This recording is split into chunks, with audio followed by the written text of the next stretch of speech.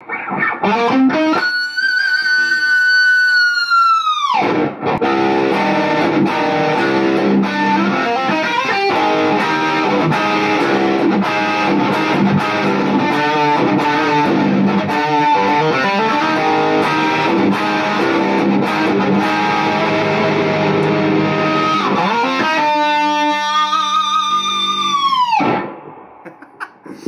have been playing lots. I've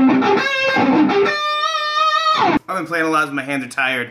But here's my 7-string Schecter. This thing is so sick. Here's another pedal I got over the 4th of July weekend to kind of complement my metal tones. These two make a great baby. Also, I had some people realize this. A lot of you guys follow me on Instagram, but yeah, I got Damascus. I'm a little bit sweaty. I should probably stream, but it's just really fun for me, and I don't. I took a little bit of time off. I had some friends come in town for the July 4th. They were moving through the Texas area, so saw them. My dad actually got married and hung out with family. So, and then I played some COD too, obviously. Now, we do have a lot of parts. I got my sister's suspension in. We're pretty much ready to go ahead and start her wide body process. My lift still is not ready to use. I keep getting shipped the wrong hardline because there's so many different hardlines that Binpack uses. It's been a long process, so I don't have my lift ready yet. I really wanted that for all the cutting and suspension install. So I'm gonna see if I can get that here in the next couple days. If not, it doesn't matter. I'll go ahead and do that anyways. I also, man, it is bright all of a sudden. It's been rainy. I also ripped the fattest Bernie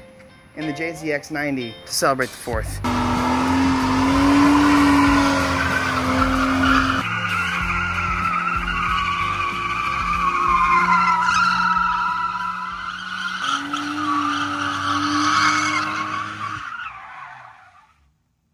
Speaking of rain, the Shanks shack is about to be built, but because of the rain, it's being postponed just a little bit. We're supposed to be breaking ground real soon, and a lot of you guys have been asking about like filming the whole process of it being built. Of course, it's gonna be about a 3,200 square foot shop right behind my house, and I couldn't be more excited. This shop is going to allow me to do so many more builds and so many more things at once, and it's obviously gonna give me more room for more cars, more projects, more future potential. Now, even though I pretty much have everything for this car already, I'm probably not going to be starting the turbo kit build. I mean, I definitely need a free lift first. I would like for the shop to be like, or the pad to be there or something so the cars can be out of the way, but I definitely need a lift first. So, and I also kind of want to drive this car a little bit first. It's been pretty nice. It's been really fun to drive actually. But what I said whenever I bought the car, my whole idea for this car is that I want to not do, what is this, all this fur on me, ew. I don't want to do another eBay turbo kit. That's the cheapest possible way to turbo a car. And it's worked out well. You see my Supra, my Supra makes 500 and something wheel horsepower on an eBay turbo kit. Now, I wanted to go a little bit better quality than that because if you open up the engine bay of the Supra, one, it's ugly. Nobody gonna wanna pop this engine bay and flex this at a meet. It's not gonna happen. Now, it's functional and it works, and I'm really still surprised this turbo is not blown yet. But two,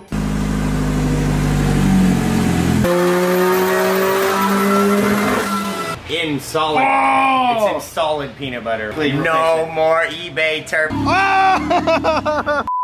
I've gone through 2 or 3 eBay turbos already, and even though they work a small amount of time, they seize very quickly, and I don't want that to happen. So I went on a search. I want to do the best possible, inexpensive, but decent turbo job on this that I can. I want to be able to pop this hood and it be clean, but also cost effective. So let me show you guys what I got.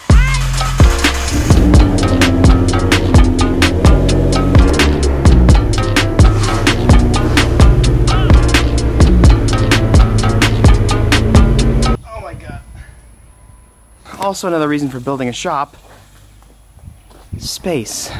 First and foremost, I want you guys to know, the reason that I do videos like this, I think it's important in life to be financially responsible. Now, there are also things you should never ever cheap out on. I have a Deechworks fuel system coming. You should never cheap out on fuel. You should also never cheap out on cooling. Those are the 2 things that absolutely can be make or break for your car, and sometimes for your life. And so I never cheap out on that stuff. I want to encourage you guys to spend money where it matters. But despite what you might think of me having, I guess, 8, 9 cars at this point, 1 coming from Japan, I am a very financially responsible person. I like to spend money only where I need to. It's probably why I decided to pursue a degree in finance when I was in college, because numbers just have always made sense to me and been important to me. These types of videos are for high school Evan who wants to know how to spend the least amount of money to get the most bang for your buck. Toyota used the hell out of the 2JZ engine and put it into a lot of cars. But there's a lot of 2JZ cars out there, so there's a lot of stuff available for it, just like Honda. I did a good amount of research. What I wanted to do was piece together something that looked clean at the end of the day, a decent exhaust manifold, a decent turbo. I wanted to be able to piece together all that kind of stuff to make the car look good with also keeping costs in mind. Now there's a lot of cheap turbos out there you could buy. There's eBay turbos, which are pretty much just lowest grade, but some of them you can get lucky. There's also some good inexpensive turbos out there like VS Racing. Summit Racing actually has their own line of turbos. I think they just stamped their name on something. I usually run Comp for all my good cars. Comp makes a great turbo, but it's still pretty expensive. It's very expensive. So what I wanted to do was get an inexpensive turbo, inexpensive manifold, inexpensive this, that, inexpensive wastegate, because you gotta realize you gotta buy a blow-off valve, wastegate, turbo, exhaust manifold, intake manifold sometimes. You gotta buy intercooler piping or an intercooler kit. You gotta get a down pipe. It's a lot of work to do a turbo kit. I didn't wanna buy a kit, but I ended up buying a kit because honestly I think it was the best bang for my buck and everything fit. I'm excited to unbox it. I think it's gonna be pretty cool. Let's go ahead and aim down just a little bit. I went with this kit because for not much more money, you could add a ball bearing turbo. It comes with an exhaust manifold and a wastegate. That's very exciting. Let me show you guys all what's in here. This seems like a lot of stuff already. It's boxed actually pretty decently. This is probably the turbo. Yeah, that's gonna be the turbo. We've actually got a lot of stuff in here. So let's get this guy out first. I'm the king of yin yang spinny things, baby. I'm gonna preface this with I don't really know much about CX Racing. I know they make pretty inexpensive parts for the JZ platform. That's about all I know. Here we go. T4 gasket, and it's actually branded CX Racing. Got a bunch of lines in there. Let's see. This is a T4. I want to say it's in the high 60 millimeter range. It's a 60, it says 68 AR, but I'm pretty sure online it said 91. Maybe they sent me the wrong one, but that's okay. The lower the AR, the spoolier. So this is their ball bearing version, and it actually does spin very well. 3-inch V-band to exhaust, which is always really nice. That gives you a lot of versatility. Man, I'm already greasy. Dang it! I should wear gloves. It's got water and oil. You don't actually, contrary to popular belief, you don't have to run water. You don't have to. You should if you can, but you don't have to. So the nice thing about JZs is they're big. It's a 3-liter motor, unlike like the RBs. 2.5 liter, 2.6 liter, or even a 1JZ. It's hard to get those to spool turbos this size. You wouldn't believe what half a liter does. This turbo is gonna be pretty spooly. It's gonna be nice. I would guess it's probably gonna be rated to about 550 horsepower. Probably won't end up doing that though, because I do have a VVTi, which is slightly weaker than the non-VVTi JZs. Probably gonna be shooting for 400 to 450 on E85, keep the motor running healthy, but this is gonna be a good turbo. I mean, it looks like a turbo, so, dang, I gotta clean my dang-um hands. I'm gonna guess this is probably the exhaust manifold. Yes, sir. Oh God. Here's one reason why I really wanted to get the CX Racing kit. This is kind of interesting. It's actually dual drilled for a T3 and a T4. I'm not sure I would do that.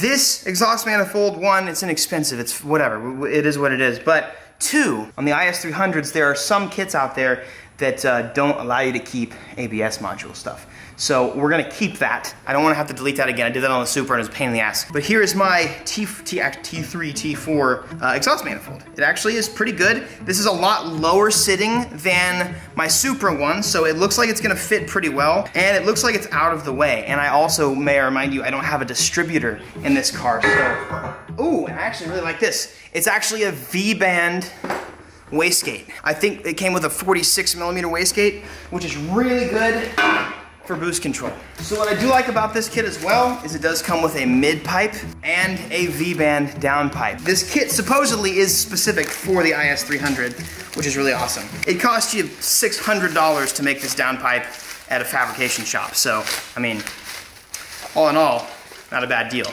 2 O2 bungs and a flex pipe, which is nice too. So there's a 3-inch down pipe, and it V-bands to the turbo, which I don't feel like I'm doing that right now. This is probably what I'm gonna need next. Where'd my sharp thing go? There you go. I'm always losing my sharp stuff. That's really dangerous. I'm gonna guess this one is the wastegate. I'm gonna be correct.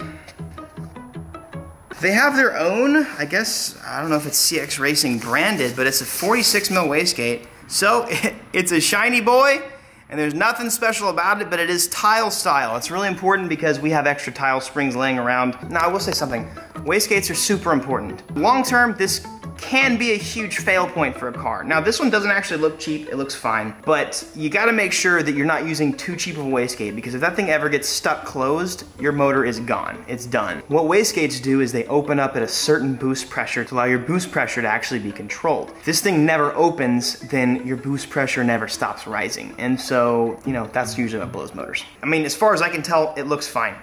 We'll have to open it up and see what size spring is in it. We won't need a big spring. 2JZs can make 500 horsepower, as you can see.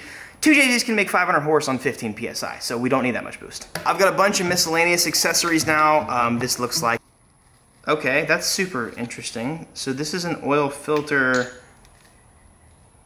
I'm not really sure why this is a thing. I think it's to run some lines too. Dude, I don't actually know. I've never seen this device before, and I've done a lot of turbo kits, so it's something with the oil filter, but that's all I know. And last thing from this kit, oh, I dropped some stuff. They do give us some oil lines. I will probably go ahead and buy my own. I think it's important to get some good braided lines. You can go to most hose stores or most racing equipment stores like Summit, or even we have Smiley's out here in Dallas. You can get prefabricated at certain lengths. I believe 3AN is what I like to use to keep that pressure high. And then I have a wastegate dump right here. I'll probably have that refabricated. When I got my Supra, I had limited information about the NAT stuff. Since then, I have learned a lot, and I've seen how clean you can actually make some NAT setups. So what I wanted to do was go ahead and clean it up, get that ugly stock plenum off. What we got is it's actually the same thing that I have for my GTE. So I've got a 90mm throttle body. That's gonna help a lot. It does come with a fuel rail. The deep motor stuff is actually pretty good. I set it up on my GTE and it's fine. For this one, I wanted to get a nice, pretty, shiny aluminum intake manifold. Oh, it's very cold. I like that. You guys don't know, it's super hot right now and incredibly humid. So we'll have to try and we'll have to attempt at keeping this thing clean, but the deep motor stuff is actually not bad for the price. Look how much it's fogging up. That's how humid it is outside. So we've got this and the new throttle body. This is going to replace that ugly stock plenum that goes over the motor. What this is gonna allow me to do is take the valve covers off and like repaint them, respray them, make them look nice. Guys, I'm really going for a clean but inexpensive setup. And I know that when we're done, we're gonna have a stupid clean turbo setup that works really well, functions really well, that we didn't spend an arm and a leg on. Not to say anything bad about any brands, but like, you can spend easily upwards of $15,000, $20,000 just boosting your car if all you wanna do is either flaunt your money or just get the nicest possible quality. And some people like to do that. I'm not bashing it. If you like to do that, that's fine. I don't care if some dude welded with a blindfold with his toes and charged $10,000 for the manifold. That's great that you did that, but I can buy another manifold that does pretty much the same thing that probably flows slightly less efficiently for 1% of your cost. Generally speaking, I'm gonna say generally speaking, the more money you spend, obviously the better quality, the better flow, the longer lasting, the more durable you're going to get. I'm not bashing that, but also, there is a such thing as getting the best bang for your buck. Not everybody out there just wants to blow $10,000, $15,000, $20,000 on getting an intake and exhaust manifold and a turbo. It gets expensive. I will say though, in terms of longevity, we are going to test the CX Racing one. I've seen good and I've seen bad from CX Racing, so we're gonna see. I do think it is also still important to spend money on a good turbo. My comp turbos have always been super good. My ball bearing comp turbos have been great. There's a lot of variables for stuff like this. All in all, at this point, I've spent, I want to say about $4,000 at this point. That's without discount, sponsorships, but that also includes fuel system and then the Mishimoto stuff I'm gonna get. I got a Mishimoto radiator and I got a bunch of Mishimoto piping as well. And I'm still trying to decide if I want to do a blow off valve. Like, sounds pretty cool when you don't have a blow off valve. I'm gonna probably go ahead and do like AN lines instead of like some of the cheap stuff they got me. And again, I'm gonna do fresh oil lines and a really good fuel system. Good injectors, probably 1000 cc or more. IS300 fuel pump. Boosting for cheap, even on my eBay stuff. Like on my Supra, I probably spent 3,000 or more on the Supra, even on just an eBay kit. So you're looking at about 5 to 6 grand to do it right. If you have a good welder local, it's probably better to also piece together a kit for an intercooler and an exhaust rather than buy an exhaust retail, because exhaust can be very expensive. You're talking about 1,000 for an exhaust. And my Tomei for my Supra was like $1,500. Now, granted, I wanted that exhaust, and I'm glad I did, but I could have it at a shop, make it for 400 bucks, 500 bucks. It looks like we've got pretty decent parts to work with, and I am now an aficionado at the 2JZ, so I would think I can get this whole entire turbo setup at least started and running day one, easily. I don't know if you guys have seen me struggle for the past like 10, 15, 20 minutes, but it's hot. I'm excited for a shop with AC because Texas is the worst. I've spent many years in the garage with no AC, no fans, no nothing, and I can't exclaim enough how excited I am to not have to deal with it anymore. I think this turbo kit's gonna do really well, and if it doesn't, then we'll buy another one. Here's my daily advice for you guys today. Put 100% of yourself into every bit of work that you do, because you never know what piece of your work will finally be noticed. The last thing you want is something that you put no effort in to represent your work ethic and your life ethic. Something that I have kept in mind since day one of YouTube. You never know who's out there watching you. You never, or if you're an artist, whether you're a musician or you paint or you draw, you never know who out there on the internet is going to see your work. Someday I could be doing this and somebody could think I'm funny as hell and be like, yo, do you want to host the freaking Tonight Show? The last thing I would want them to do is see bad work. So for me, every single thing that I do, and the reason why I usually try and take days apart is to plan things, is to make sure that I put 100% everything in. I want somebody to see, no matter what video it is, me giving my 100%. So I want to encourage you guys today, put 100% of yourself into all of the work that you do, because you never know who might notice it, who might see it. So I'm gonna leave you with today. And I hope that you guys do it, and I hope that it's seen by the right person someday. You guys have an amazing day, and I'll catch you later. We're about to start building the Shanks shack, baby. Hey! Hey, you guys know what I'm gonna say, right? Ha! Yeah, you guys have watched enough. If you don't know what I'm about to say, I got 2 videos for you. You can click on one of those 2 videos or both of those videos. I would recommend you watch both of them because they're really good. And subscribe.